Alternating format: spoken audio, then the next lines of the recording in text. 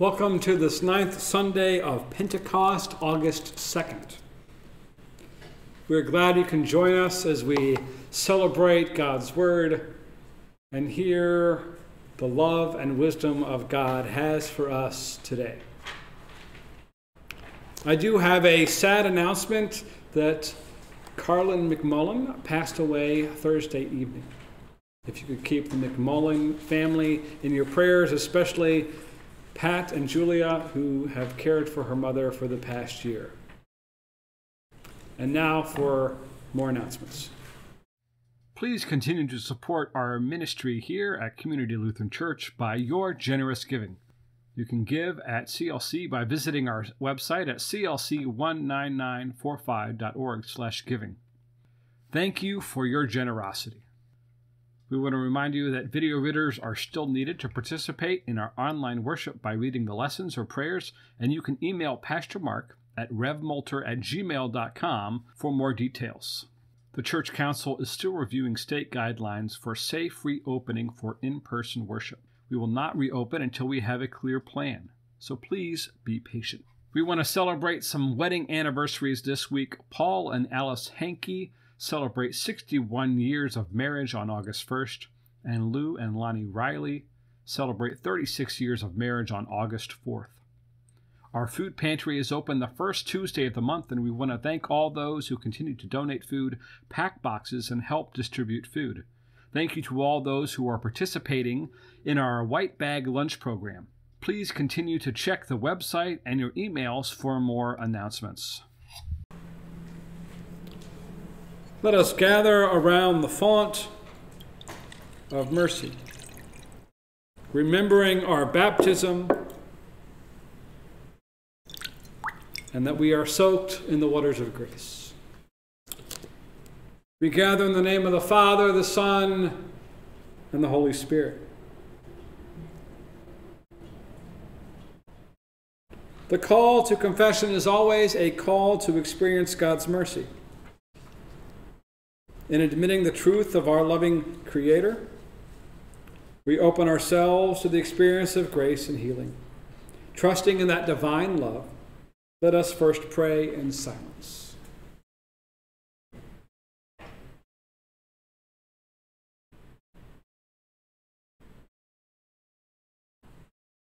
Pray with me. Holy One, at times when we hear the bad news of the world, it is as though we've been in the middle of a bad dream.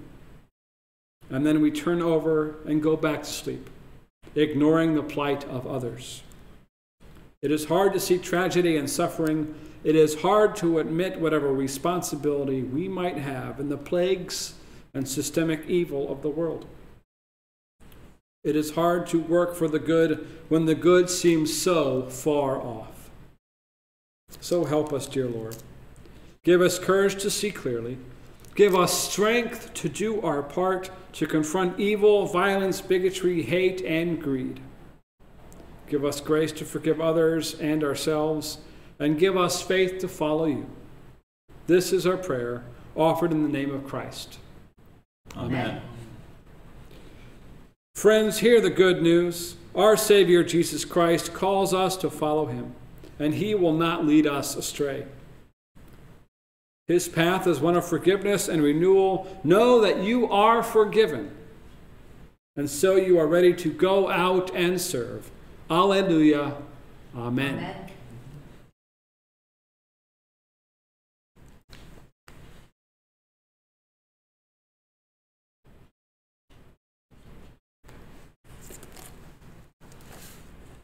We pause. Our hymn is Praise and Thanksgiving, hymn 689 in the ELW.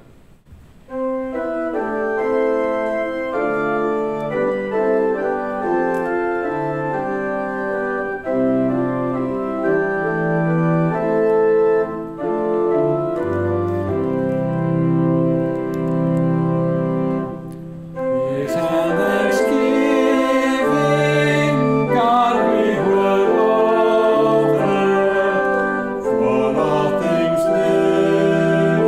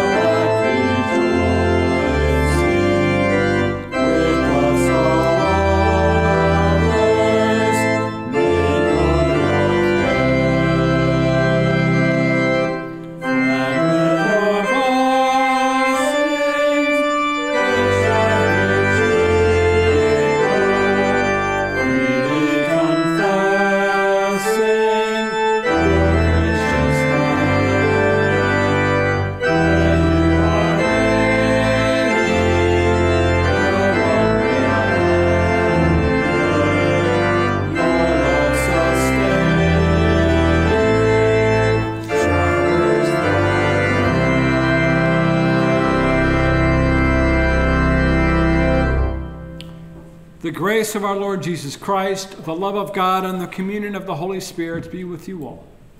And also with you. Glory to God in the highest, and peace to God's people on earth.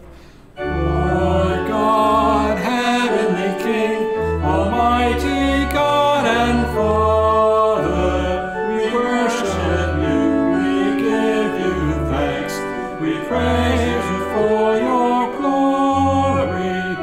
Lord Jesus Christ, only Son of the Father, Lord God, Lamb of God, you take away the sin of the world, have mercy on us. You are seated at the right hand of the Father. Receive our prayer. For you alone are the Holy One. You alone are the Lord. You alone are the Most High. Jesus Christ with the Holy Spirit. In the glory of God the Father.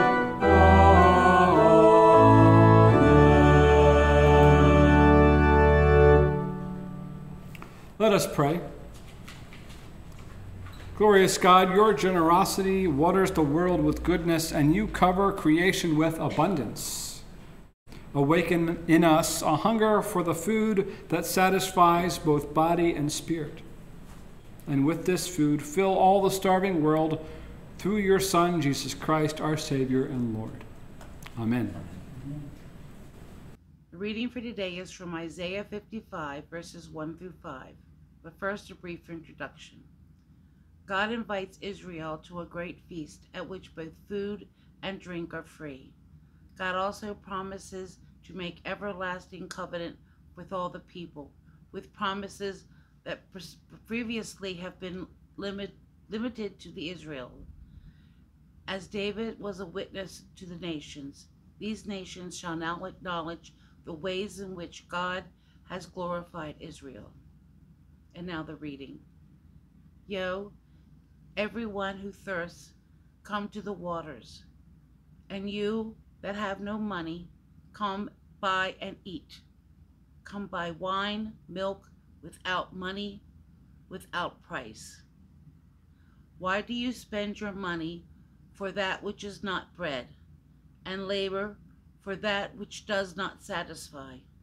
Listen carefully to me, and eat what is good, and delight yourself in rich food. Incline your ear and come to me. Listen so that you may live. I will make with you an everlasting covenant, my steadfast, sure love for David. See, I made him a witness to the people, a leader, a commander for the people. See, you shall call nations that you do not know, and nations that do not know you shall run to you, because of the Lord our God, the Holy One of Israel, for he has glorified you. I forgot the words afterwards. Today's psalm comes from chapter 145, verses 8 through 9 and 14 through 21. The Lord is gracious and full of compassion, slow to anger and abounding in steadfast love. Lord, you are good to all, and your compassion is over all your works. The Lord upholds all those who fall and lifts up those who are bowed down. The eyes of all wait upon you, O Lord, and you give them their food in due season. You open wide your hand and satisfy the desire of every living thing. You are righteous in all your ways and loving in all your works. You are near to all who call upon you faithfully. You fulfill the desire of those who fear you. You hear their cry and save them. You watch over all those who love you, but all the wicked you shall destroy. My mouth shall speak the praise of the Lord. Let all flesh bless God's holy name forever and ever. The word of the Lord. The epistle for the 9th Sunday after Pentecost is taken from the book of Romans, chapter 9, verses 1 to 5. This begins a new section in Paul's letter in which he will deal with the place of Israel in God's saving plan. He opens by highlighting how Israel's heritage and legacy include being God's children, having God's covenants, being given God's law, participating in worship of God, and receiving divine promises. And now the reading. I am speaking the truth in Christ. I am not lying. My conscience confirms it by the Holy Spirit. I have great sorrow and unceasing anguish in my heart. For I could wish that I myself were accursed and cut off from Christ for the sake of my own people, my kindred according to the flesh. They are Israelites, and to them belong the adoption, the glory, the covenants, the giving of the law, the worship, and the promises. To them belong the patriarchs, and from them, according to the flesh, comes the Messiah, who is over all, God blessed forever. Amen. Here ends the reading. The Holy Gospel according to Matthew, the 14th chapter. Glory to you, O Lord. When Jesus had heard it, that John the Baptist had died, he went away from there in a boat to a deserted spot by himself.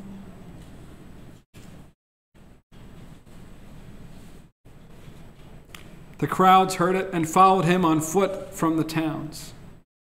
And when he came out and saw the large crowd, he was sorry for them, and he healed their sick. When it was evening, the disciples came to him. This is a deserted spot, they said, and it's already getting late. Send the crowds away so that they can go into the villages and buy food for themselves. They don't need to go away, said Jesus. You give them something to eat. All we have here, they said, is 5 loaves of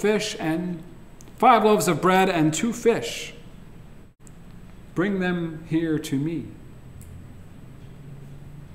He told the crowds to sit on the grass, and then he took the 5 loaves and the 2 fish, and he looked up to heaven, and he blessed the loaves, and he broke them, and gave them to the disciples, and the disciples gave them to the crowds. Everybody ate and was satisfied.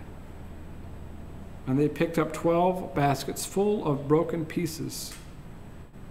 There were about 5,000 men who had eaten, besides the women and children. The Gospel of the Lord. Praise to you, O Christ. Grace and peace to you from God our Father in heaven and our Lord and Savior, Jesus Christ. This is probably a very familiar passage of Jesus feeding the 5,000. And we often look at this as a miracle of physics, that somehow Jesus was able to transform this meager amount of stuff through magic or whatever else and make it feed a bunch of people. That may be true. However, there is a lot going on in this story that I think maybe we miss. I think the first thing we miss is that Jesus had just heard his cousin, John the Baptist, had died. And he went to go away by himself. Those of you who have known anyone who has died know, especially someone who you've loved and known and admired, you just want to be and go away by yourself, and that's what Jesus does. And yet the crowd follows him. And so Jesus just can't get away. But how does Jesus respond in the midst of all this grief? He heals them, and he feeds them.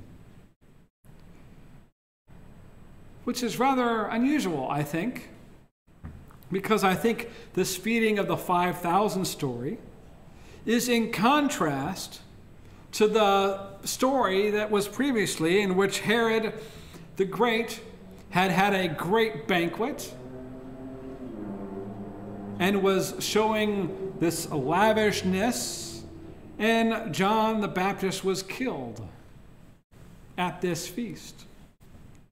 And here Jesus has his own feast in which nobody's killed, but life is given.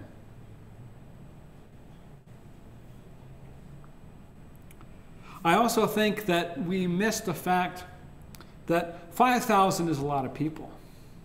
We also miss the fact that there were women and children, so it's probably a very large crowd.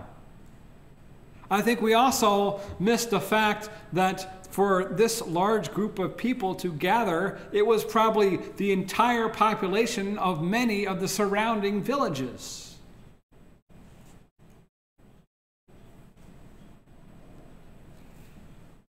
Herod the Great was a ruler, and he was not a very nice ruler. And so whenever you have those wonderful stories in history of about, someone usually dies, and then there's usually a leader that rises up and gathers the troops in rebellion. And here, John the Baptist dies, and they follow Jesus. And what do they expect of Jesus? To gather the troops and start a rebellion? But no. Jesus doesn't start a rebellion. He heals and he feeds this multitude.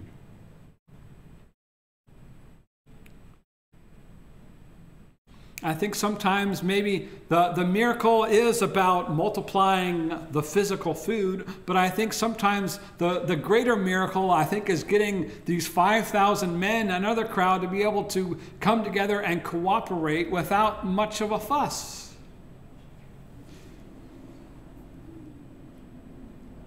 It is difficult to get a crowd of any size to really cooperate and do anything if you're familiar with human nature. And yet Jesus, through his compassion for the crowd, is able to heal this large group of people and provide order and peace and a meal that satisfies.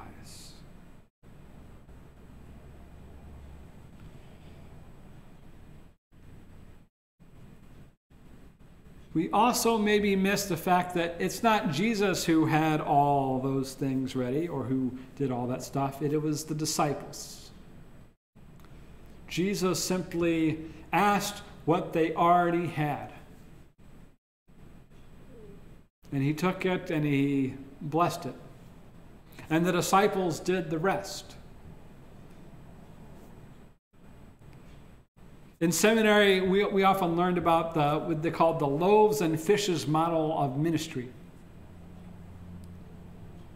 Meaning that we would look at what our ministries had, and rather than being woe is me about what we don't have, we would take what we had and give thanks. We would take what we have and give thanks and thank God, and then use what we had to do the ministry in which we were called to. And somehow, God is able to use that. When we focus on what we don't have, then that's all we focus on, is what we don't have. But if we are truly thankful about what we have been given, we can live in abundance. The story relates really well to this Isaiah passage, Isaiah 55. I encourage you to read it this week. It's one of the most beautiful passages of Scripture. But it talks about the grace of God. Talking about, the time in which the Bible was written, money really wasn't a thing quite yet. The status of having wealth and prosperity was seen in being able to provide a feast. And so the Lord provides a feast for us, a feast of grace and mercy, if we just trust in him. Jesus provides for us a feast when we have the Eucharist, which means the thanksgiving. When we give thanks for all that God has, we are given a feast of mercy and grace. And maybe if we lived into that, the world would be a better place. The kingdom of God that Jesus offers is in stark contrast to what the world hopes or expects. As I mentioned before, this is the moment in the story when the leader rallies the troops and starts a rebellion. But Jesus' rebellion is different. Jesus' way of moving forward is one of peace, one of abundance, one in which all are satisfied. We are called to imitate Jesus, and let us follow this example, that even in the midst of our pain and our grief and our own need, that we have compassion on the world. Let us give thanks for the loaves and fishes in our lives. Let us give thanks for Jesus, who was able to multiply what meager things we have for the sake of the world. Amen. The hymn is The Church of Christ in Every Age, 729 in the ELW.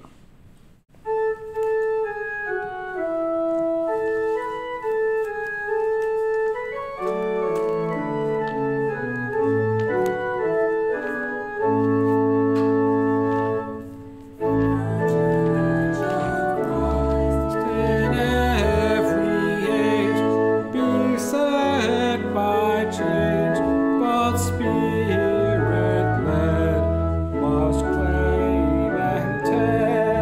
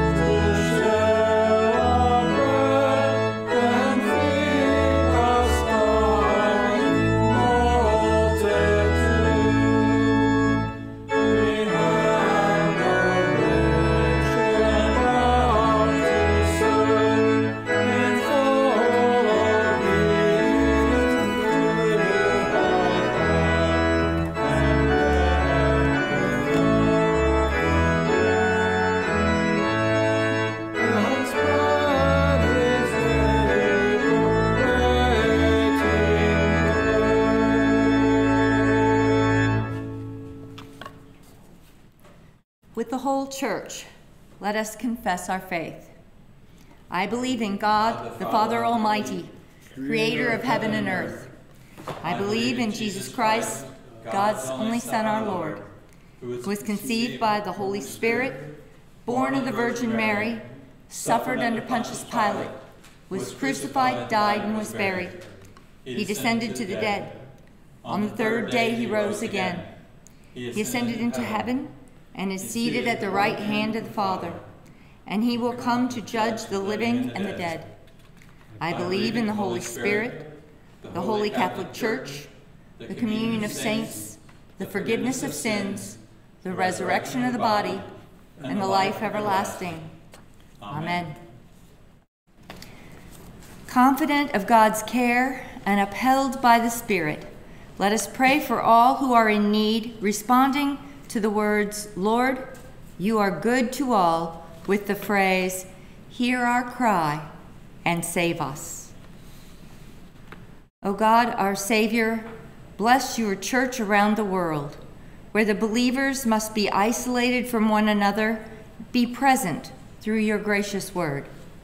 Give to our bishops, pastors, deacons, and congregational leaders wisdom for their tasks in this challenging time. Lord, you are good to all.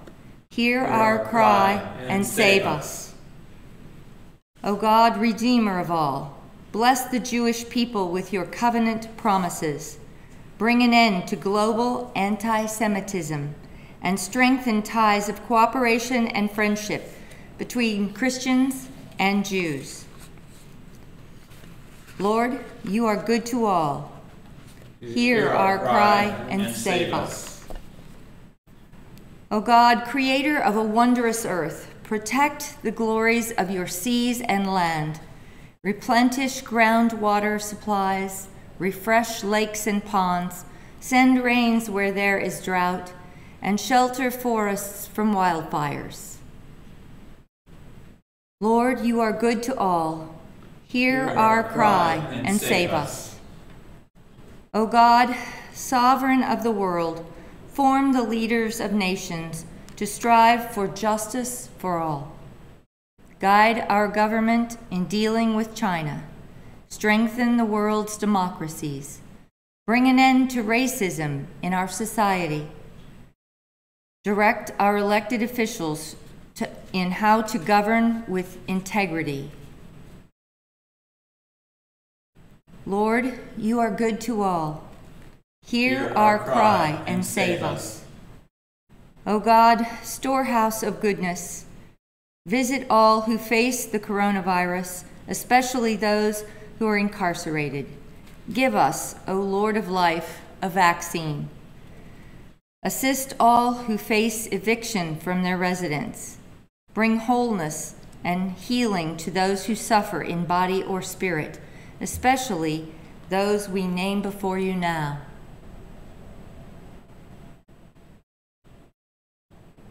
Lord, you are good to all. Hear our cry and save us. O God, giver of bread, teach us how to feed the hungry, the children starving in war zones, the families who cannot afford groceries, the homeless in our streets, the farmers devastated by pestilence. Give all creatures their food in due season. Lord, you are good to all. Hear our cry and save us. O God, lover of our souls, receive now the petitions of our hearts.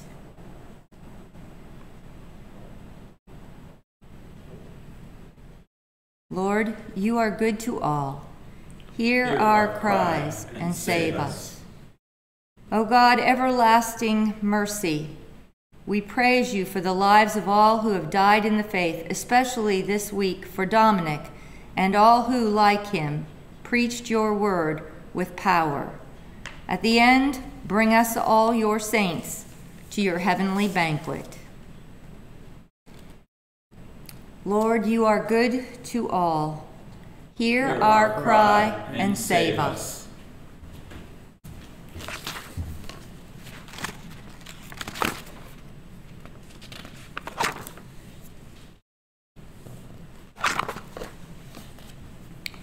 Lord, we lift up the disciples here in this place who are in need of your hand of healing.